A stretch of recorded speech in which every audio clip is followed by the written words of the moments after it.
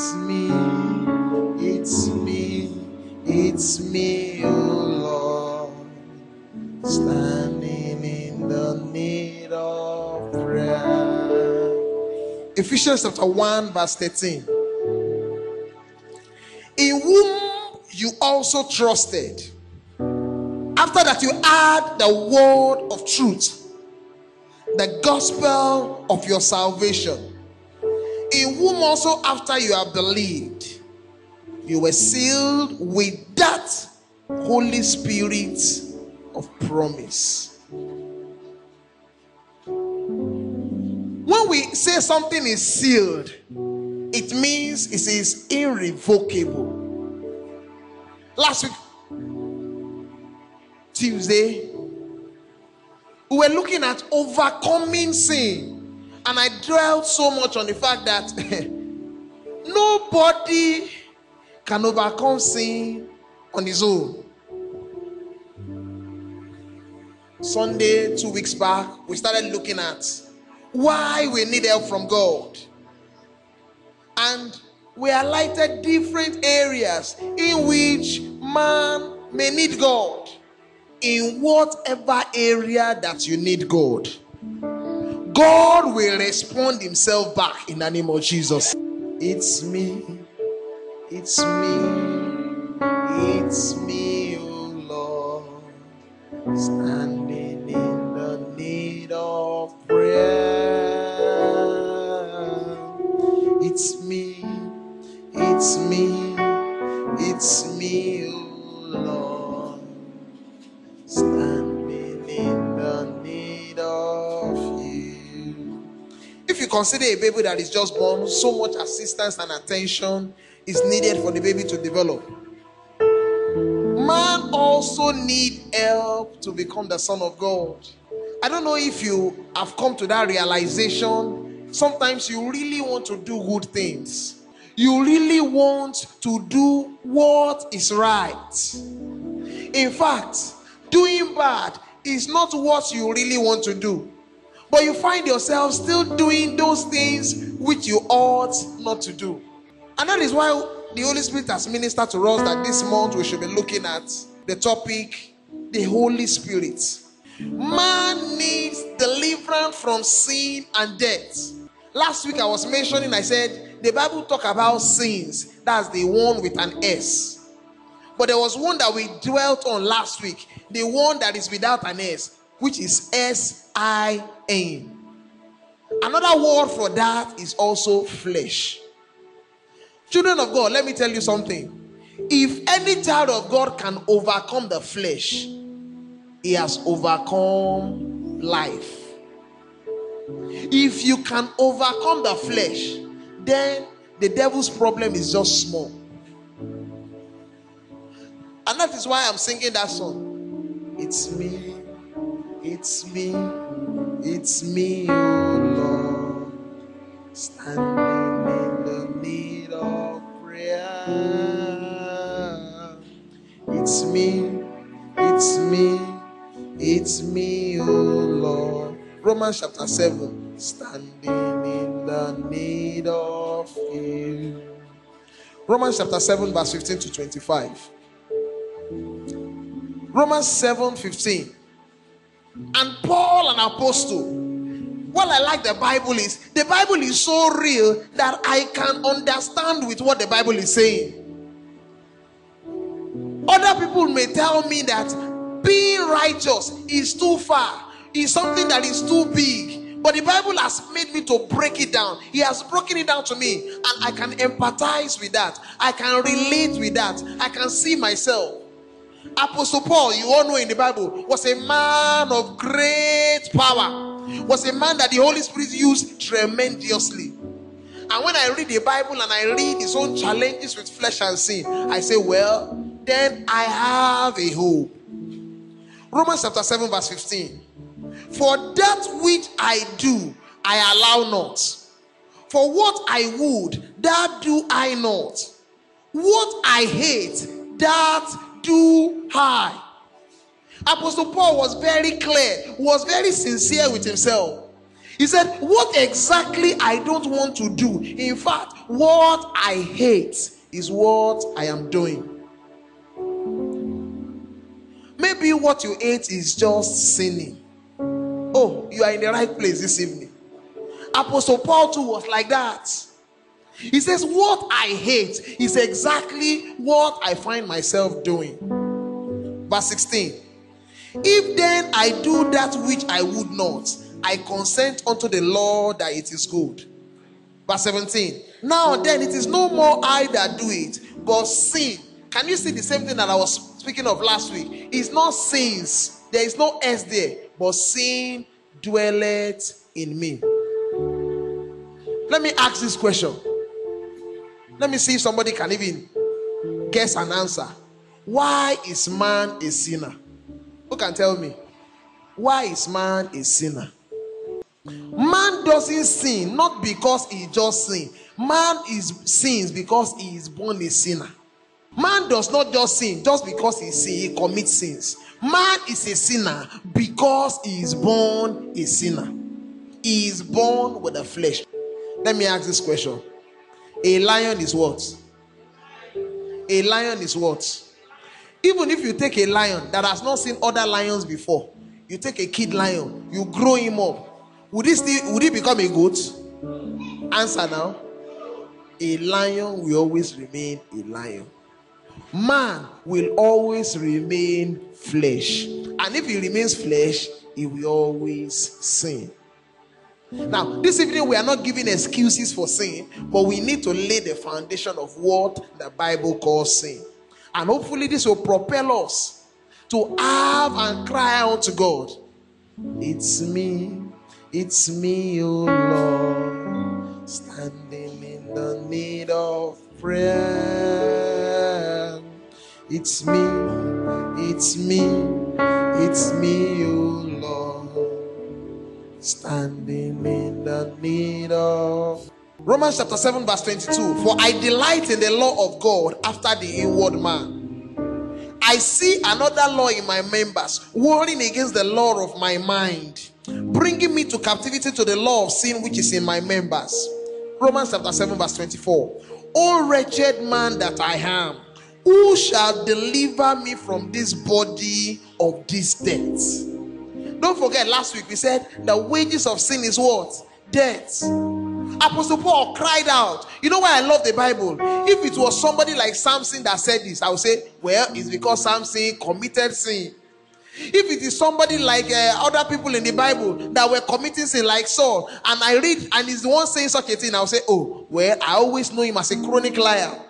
If it was even the psalmist that wrote this, I will be able to say, well, the psalmist, at least he has slept with somebody and killed somebody before. But this is Apostle Paul. He understood and said, oh, I know that I am the chief of sinners. Romans chapter 7 verse 25. I thank God through Jesus Christ our Lord. Thankfully, the story did not end at verse 24. Because if the story had ended at verse 24, many people will say, after all, Apostle Paul was sinning. I thank God through Jesus our Lord. So then with the mind, I myself serve the law of God, but with the flesh, the law of sin. Just to be clear, we need to say this categorically. Sin is sin. One of the reasons why you and I must not go to hellfire. The person that killed 10,000 people and the person that stole one goat, they will go to the same hellfire. So sin is sin. And no man can overcome sin without divine assistance. Now, the Bible is full of stories of men and women who sin destroyed. It's me, oh Lord, standing in the need of prayer. It's me, oh Lord, standing in the need of you. Samson could have been an all-time hero.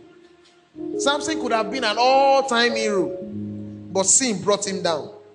Judas was close to the Savior. When I think about those that sin destroyed, they were not only people that were far from God. Judas was close to Jesus. Judas drank with Jesus. Judas sat with Jesus. Judas, did so many things with Jesus. But you know the story. He still died a sinner. I'm praying for you this evening. God will destroy sin in your life in Jesus' name. Ananias and Sapphira were one of the early converts in Christianity. They were one of those that started this Christian race. But a little flesh came in. Just a little lie. And that was why they died. Romans 6 chapter verse 23. What does it say? Romans chapter 6 verse 23. For the wages of sin is death. The gift of God is eternal life. So when we ask this question, if sin is this bad, who then can be saved? Have you thought it to yourself? If sin is so bad, the way we say sin is bad, is bad, is bad, who then can be saved? This same question was the question they asked Jesus. Come with me with Matthew chapter 19 verse 24. Even the disciples asked Jesus. Even the disciples, they asked Jesus, Jesus Christ, this your standard is too high. Don't drink, don't womanize, don't shout, don't lie, don't falsify, don't fornicate. It's too much. Are you with me? Matthew chapter 19 verse 24. He said, Deacon D, please open your Bible. And as you open your Bible, I want God to open your mind to see where we are going. Matthew chapter 19 verse 24. Again I say unto you, this is Jesus saying, it is easier for a camel to go through the eye of a needle than for a rich man to enter into the kingdom of God. When his disciples heard it, they were exceedingly amazed, saying, who then can be saved?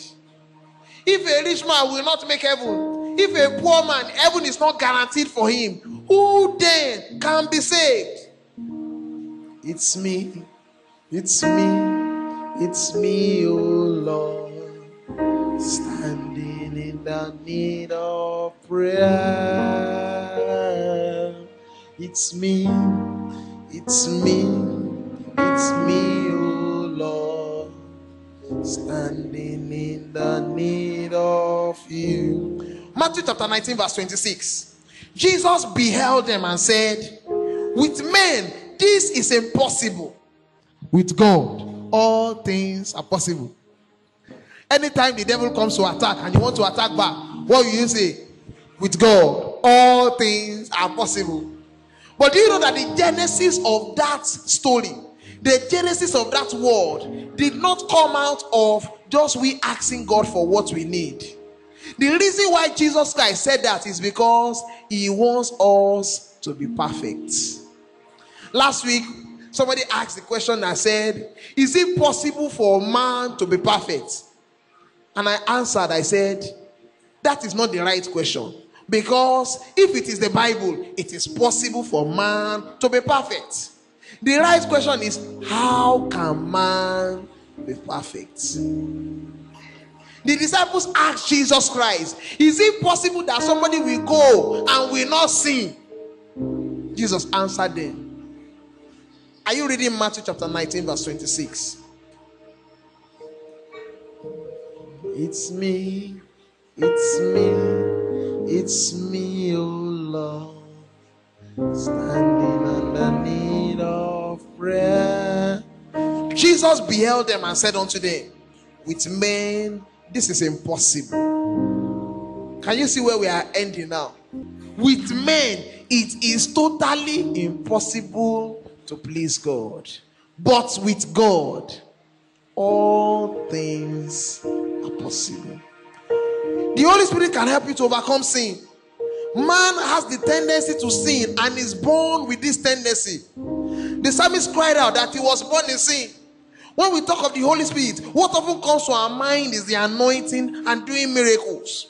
While this is true, the Holy Spirit's core work is to help free us from sin. Romans chapter 8 verse 9. But you are not in the flesh, but in the spirit. Romans chapter 8 verse 9. If so be that the Spirit of God dwells in you. If the Spirit of God dwells in you. If the Spirit of God dwells in pastor. If the Spirit of God dwells in a brother. If the Spirit of God dwells in a sister. What will happen? Now, if any man have not the Spirit of Christ, he is none of his own. If you see yourself falling into sin all the time, something is missing. The Holy Spirit is absent. But when the Holy Spirit comes in, it is guaranteed you cannot sin. Romans chapter 8 verse 10. If Christ be in you, the body is dead because of the Spirit, but the Spirit is life because of righteousness. But if the Spirit of him that raised up Jesus from the dead dwells in you, he that raised up Christ from the dead shall quicken your mortal bodies by his Spirit that dwelleth in you. It's me, oh Lord, standing in the need of you. It's me.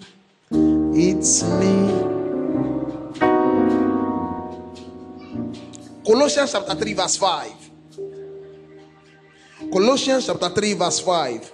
Mortify therefore your members which are upon the heads: fornication, uncleanness, inordinate affection, evil concupiscence, covetousness, which is idolatry. Colossians chapter 3 verse 6. For which things sake the wrath of God cometh on the children of disobedience. Sometimes when we talk about sin, we try to rationalize it. You know, something happened in my office today. Some of the people that report under me, some interns, I just asked a question, and one of them lied. And the question was so simple. One of them was not around, and I said, have you called her at least to know where she was? One of them just answered and said, I called. And I said, Raphael, why will you lie? Immediately the Holy Spirit said he was lying. And I said, Raphael, why will you lie? And he was shocked. He said, how did I know that he lied? I said, the Holy Spirit just told me you lied. And I picked it up on him. I told him, I said, right round this office, I will not lie again. And he was trying to explain it. And I said, the reason why I'm angry with you was not that even you lied. The reason I was angry was you lied without even thinking. Do you know that's the highest form of lie? When they just wake you, you are not thinking. You don't lie. I am fearful. At least if I want to lie, I will try to exercise some energy. Let me plan it. But when somebody now lies without thinking, don't you think that it has gotten to another stage? Am I saying something, children of God? But let us be honest with ourselves. After I disciplined him, the Holy Spirit was now ministering to me. He said, do you know that is how we, even children of God, do? There are some things we do. We just do it so much. We are so used to it. We don't know that. We know it is wrong, but we are now used to it, doing it wrong. We may laugh at Raphael, but I know that there are many Raphaels seated here in church today. And if you don't know, I will tell you, because that's why I'm singing. It's me, oh Lord, standing in the need of you. It's me, oh Lord, standing in the need of you. Don't stop. How do we receive the Holy Spirit? Let's round up. How can we receive the Holy Spirit? The Bible said, he that committed sin is of the devil. But that's another topic for another day. How can we receive the Holy Spirit to help us to overcome sin? How can I receive the Holy Spirit to overcome sin? All believers must know that the Holy Spirit is first and foremost a promise from God. The Holy Spirit is a promise from God. And when you talk about God promising, God is not a man that will lie. God doesn't make empty promises. Let me tell you, pastor can make empty promise. Pastor can make empty boasting. If I say God will bless you tomorrow, I still depend on God to bless you. But if God says I will bless you tomorrow, you can go and sleep, because the capacity to do it is with God. And when God now decides to promise something, hey, I don't know if you understand what I'm saying. Many of us are satisfied with God promising us great things, but the Holy Spirit of promise will come to you in the name of Jesus. In John chapter 3 verse 34, the Bible said, "For he whom God has sent speaketh the words of God. For God giveth not the Spirit by measure unto him. And when he was leaving, he made a solemn promise, which is still valid today." In John chapter 14 verse 16 to 19. He says, "I will pray the Father." John chapter 14 verse 16. "I will pray the Father, he will give you another comforter, that he may abide with you forever." Do you know, recently the Holy Spirit was ministering to me. He says, the truth is different from facts. And the Holy Spirit started telling me, start speaking the truth. I'm telling you. Those who start speaking the truth. What you are speaking is fact, it's not the truth. Fact is always backed by empirical evidence. Truth does not need evidence to validate it. Truth is truth. I will give you another comforter, that he may abide with you forever. So I asked God, how can I move from saying facts to the truth? And the Holy Spirit told me, I will be with you all the time. I will abide with you. John chapter 14 verse 17. Even the Spirit of truth, whom the world cannot receive, because it seeth him not, he neither knoweth him. You know him, for he dwells with you and shall be in you. Hebrews chapter 6 verse 18. By two immutable things, it is impossible for God to lie. God cannot lie. When he says he make a promise, he will do it. So the next question we should ask is, how do I receive God's promise? To receive God's promise, let's look at some simple things we must do after we first recognize, like Paul, that we need God's help. If you are here, you have not taught it yet up until now that you need God, I am sorry, this message cannot profit you. If by now you cannot think it deeply, that you cannot go a step further in the Christian race without God, then everything we have been saying since morning is more or less a waste. It's me, it's me, it's me, oh Lord, standing in the need of you.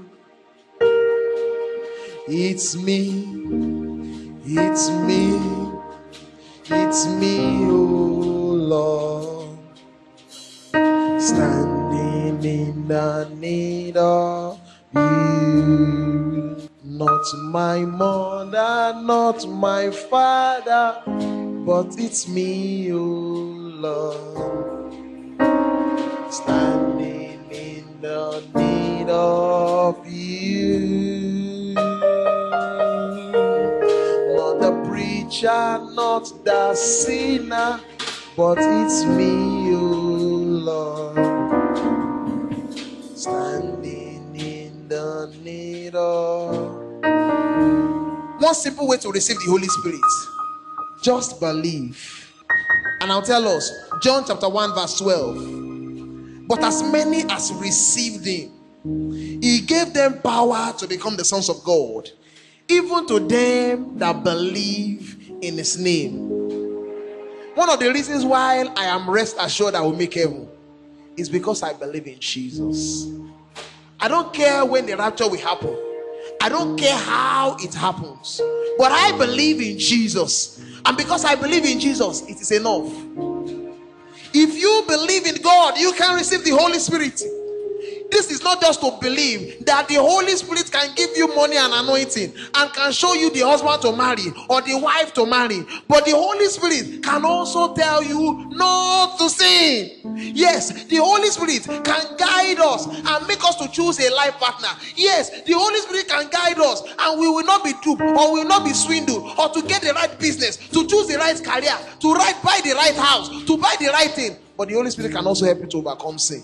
If you can believe that the Holy Spirit can, then He will. John chapter 1 verse 13. Which were born not of blood, nor of the will of the flesh, nor of the will of man, but of God. And that's why I like the scriptures. It's not of him that will it. It is not of him that run it. It is of the Lord. It is of the Lord. Number 2, genuine repentance. On Sunday, by the special grace of God, we are trusting God that there will be an impartation of the Holy Ghost for as many that will come out and receive it. But we need to state these clear steps so that when you start seeing the Holy Spirit touching people and it does not touch you, know that these are some of the reasons you have not fulfilled. Number 1, you need to believe in God. Number 2 is genuine repentance. I like the Yoruba word for genuine, for repentance. The Yoruba word for repentance means it is a concatenation of 2 words. It means thinking about it and turning back. Many of us only think about sin, we don't turn back. It's not us, it is the flesh. But if you recognize you need the Holy Spirit, what would you say? It's me, it's me, it's me, oh Lord, standing in the need of prayer. It's me, it's me, it's me, oh. 1 John chapter 1 verse 9, because of time. If we confess our sin, one of the things that will make some Christians go to hellfire is because they don't confess their sin. If you are a child of God, never leave a sin hanging. Never leave a sin hanging. Once the Holy Spirit tells you that you have done something wrong, you may be walking on the road, you may be sitting in the toilet, you may be eating food, confess it, because there is a covenant of confession. 1 John chapter 1 verse 9. If we confess our sin, if a man confess his sin, if a pastor confess his sin, if a sinner confess his sin, he is faithful. God is faithful and just to forgive us our sins and to cleanse us from all unrighteousness. You can see it's a conditional statement. Let's tweak that word back.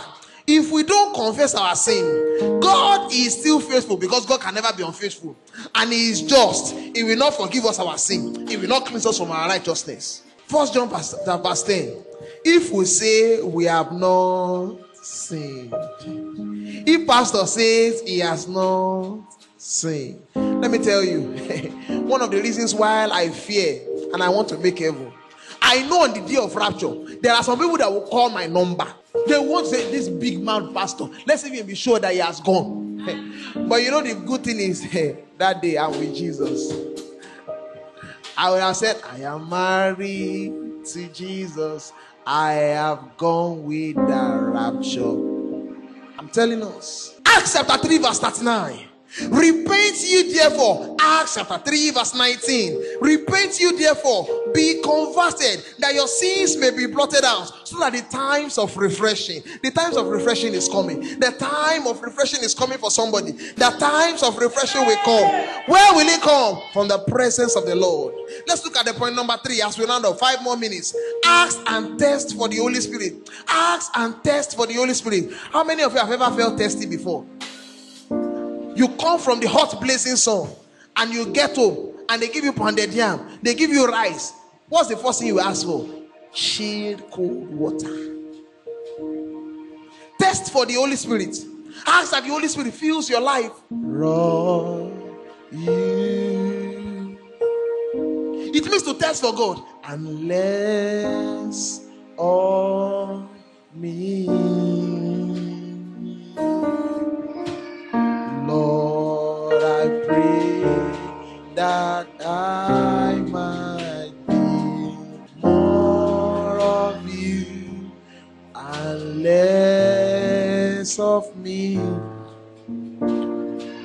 Luke 11 verse 13. If you then, being evil, know how to give good gifts to your children, how much more will your heavenly Father give the Holy Spirit to them that ask him?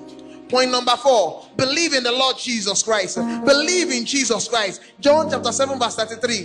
We started with believe. You see, that's point number 1. That's point number 4. Believe in Jesus. He that believeth on me, as the scripture has said, out of his belly shall flow rivers of living water. John chapter 7 verse 39. But this spake of he of the Spirit, which they that believe on him should receive. For the Holy Spirit was not yet given, because Jesus was not yet glorified. He spake of the Spirit. Just believe. Just believe. Just believe. Now that we know all these things that we have to do to overcome sin, we must walk in the Spirit always. Galatians chapter 5 verse 16 to 18.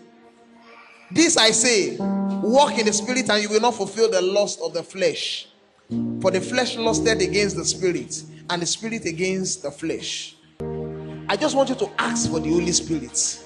Just say, Holy Spirit, I cannot help myself. If you are still thinking you can help yourself, this prayer is not for you. But if you know that you are like me, that needs God, I just want to give you 1 minute, just 1 minute to talk to God. Holy Spirit, fill my life. Holy Spirit, come into my life. It's me, it's me, it's me, oh Lord, standing in the need of